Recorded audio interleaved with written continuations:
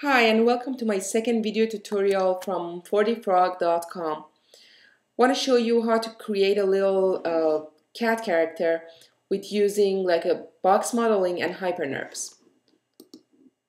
Create a new file here, a cube, and then I'm going to scale my cube a little bit.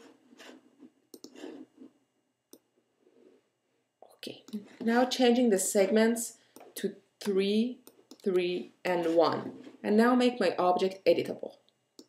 Okay, now I'm going to use the Polygon tool here and then select the middle polygon and then scale it. Okay, and then I'm going to get this polygon and I'm going to use this arrow to scale it a little bit. So these two are going to be my cat leg. Okay, now I'm going to create the two arms.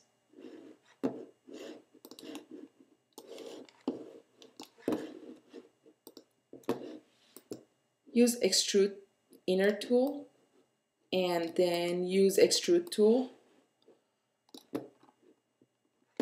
Okay, should be good. And now I'm going to create the two legs. For legs, I'm not going to use any extrude inner tool. I'm going to only use extrude tool.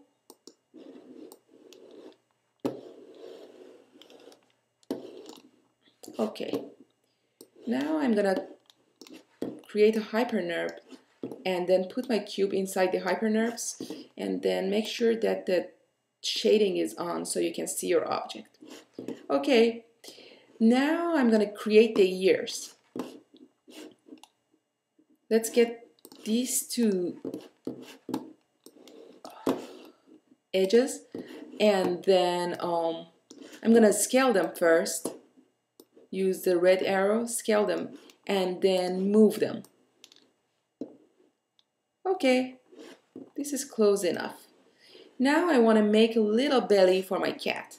I'm going to click on Polygon tool again, get this little, and then move it forward a little bit. And then do the same things. Oh, actually it was not enough. Let's move it forward a little bit so my cat has like a little bit of 3D dimension. It's not like a flat cat. And then here. Okay, now it's time for creating the eye. I'm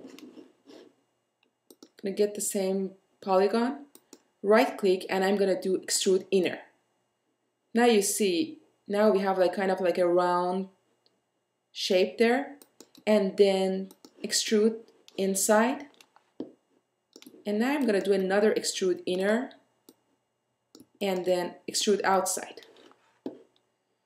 Okay, I'm almost there. I hope you enjoyed this video tutorial. And again, this is from 4dfrog.com. Thank you.